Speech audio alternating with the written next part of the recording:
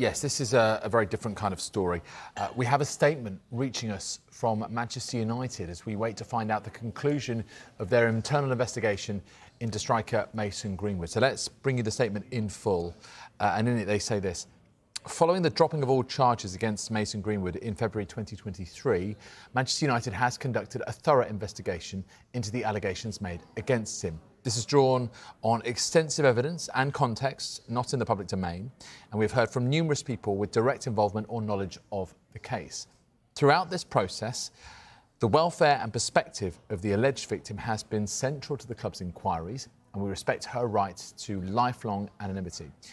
We also have responsibilities to Mason as an employee, as a young person who has been with the club since the age of 7, and as a new father with a partner. The fact-finding phase of our investigation is now complete, and we're in the final stages of making a decision on Mason's future. Contrary to media speculation, that decision has not yet been reached and is currently the subject of intensive internal deliberation. Responsibility ultimately rests with the Chief Executive Officer. And once made, the decision will be communicated and explained to the club's internal and external stakeholders.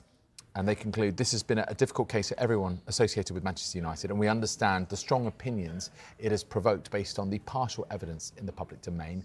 We ask for patience as we work through the final stages of this carefully considered process. So that is the statement from Manchester United.